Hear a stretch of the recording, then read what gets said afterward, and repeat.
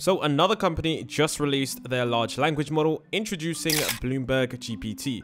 This 50 billion parameter large language model was purpose-built for finance tasks only. And you can see right here, Bloomberg made this announcement a couple of days ago, and we're going to get into exactly what Bloomberg is. So if you don't know what Bloomberg does or what their company does, Bloomberg is essentially a finance company that makes software, and of course, they also make the articles and the videos that you see online. Their most popular piece of software is the Bloomberg Terminal, which allows many investors to access real-time financial data with unparalleled accuracy. Now, their research paper is really interesting, but we're going to first go over the article that they released along with the research paper to see exactly what they've commented on. So essentially, you can see right here that one of the key points that they actually made was that the data that they're looking at and what they're going to be using this for, one of the main things was sentiment analysis. And this is going to be key determining what kind of predictions Bloomberg makes. And I'm going to be pretty sure that this is going to change the future and pretty much shape the future of how Bloomberg make their predictions and how it kind of shapes what kind of articles they put out,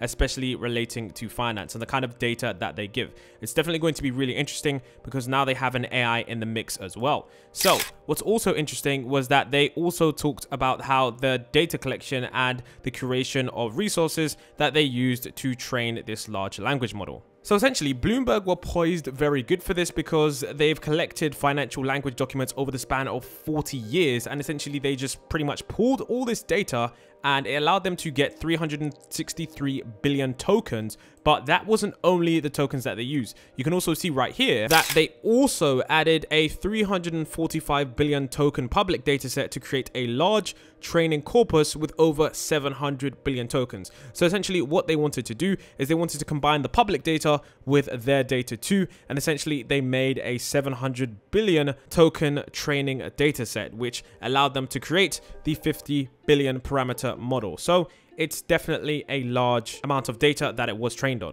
Now, what's interesting here is this is the table that they presented us with. So right here, you can see at the top, we have finance specific tasks. Then at the bottom, we have the general purpose tasks too. So it's very interesting to see what they compared it against. And pay attention here because this is where I think not shady stuff is going on, but very interesting comparisons are drawn. So one of the first large language models that they compared it against was Meta's old large language model, which is OPT, which is a 66 billion parameter large language model.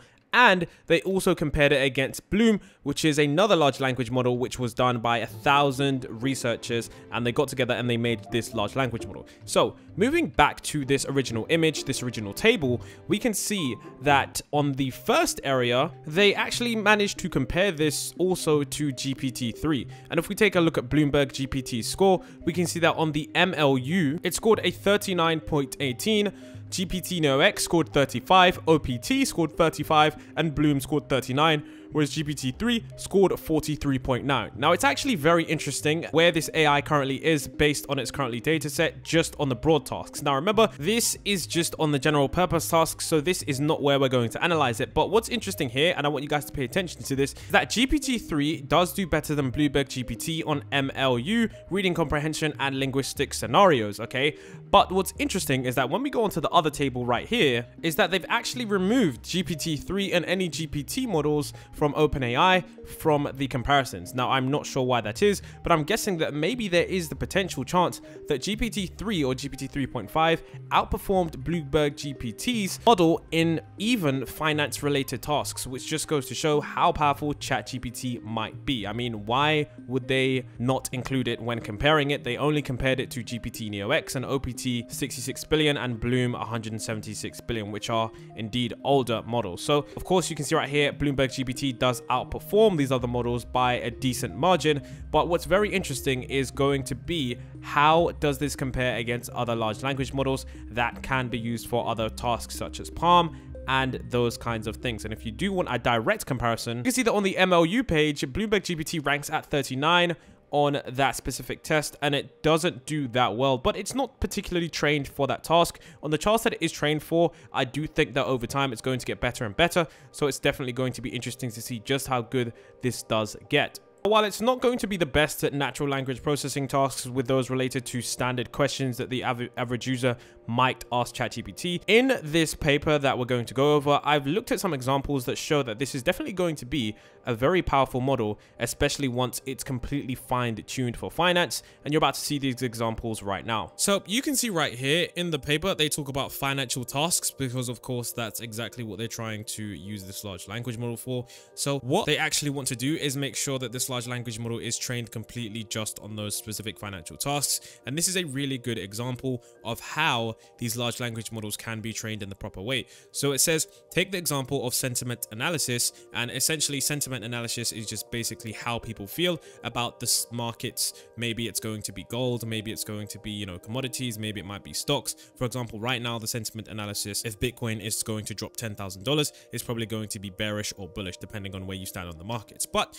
that's neither nor neither. So essentially it says, where a headline such as company to cut 10,000 jobs portrays a negative sentiment in the general sense, but can at times be considered positive for financial sentiment towards the company, okay? And it might result in the stock price or investor confidence increasing, okay? So what they're essentially saying here is that if there is a general large language model and it sees the title company to cut 10,000 jobs, they're going to instantly think, okay, this is, you know, of course bad. This is a negative sentiment because of course people are losing their jobs. But if you have a large language model that is trained on financial data, it's going to be considered positive in a financial sense, which is very important for people who are investing because they need to understand the context of everything. So that's why they used the, BloombergGPT, compared it with Bloom and GPT-X, and of course OPT. So of course you can see right here that these are the kind of prompts that they're giving these machines. Of course you can see what is the sentiment answer, neural, positive, negative, what is the sentiment on X, and of course they've got a binary classification right there. So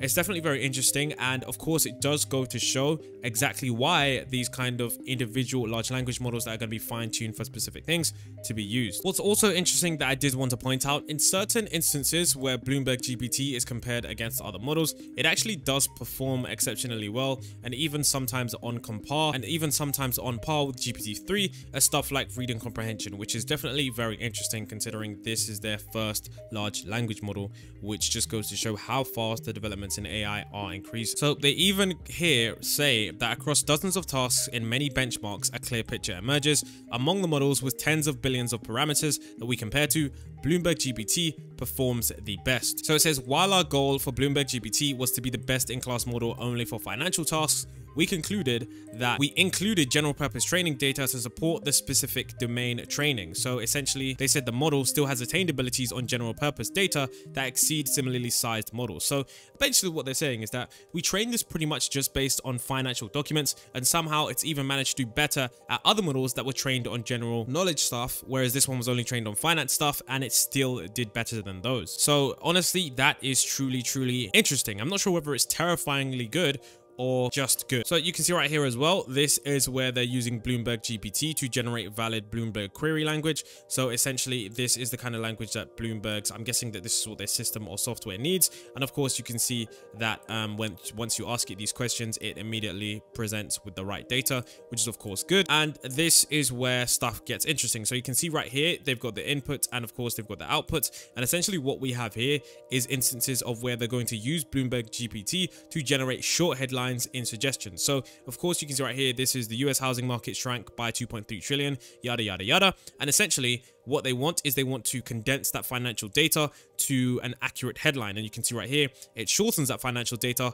to home prices see biggest drop in 15 years, which is of course really good. And it's going to be useful for them because of course they're a media company as well. And when they want to, you know, output data, they might be able to just input an article and get out a perfect title that's very fine-tuned on finance. You can see right here, they've got the input, they've got the output. Yellen's global economy more resilient than expected.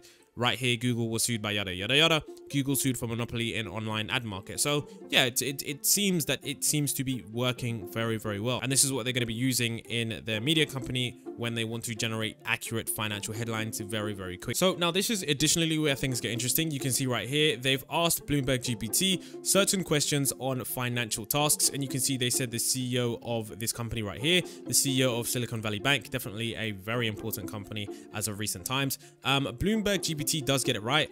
GPT Neo X and Flan T5 XXL gets it wrong. And of course, you can see right here, Bloomberg GPT gets many of these answers right about the CEOs of these financial companies or just companies in general.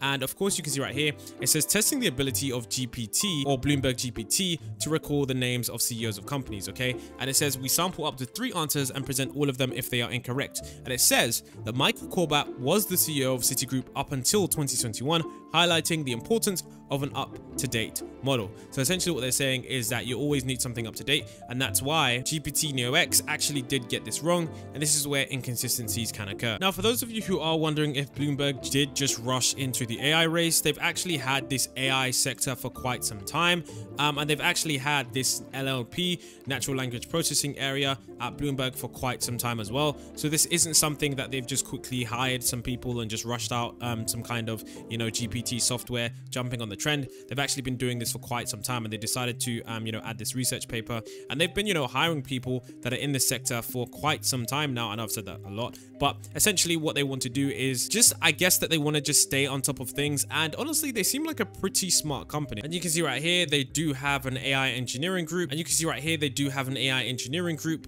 that publishes research papers regularly. So I think this is going to be very interesting to see exactly what kind of final version they do come out with, because I do think it's going to be amazing at financial tasks. If GPT's improvement rate has been anything, if, you know, ChatGPT's improvement rate has been anything similar, it's definitely going to be very interesting to see what happens to Bloomberg.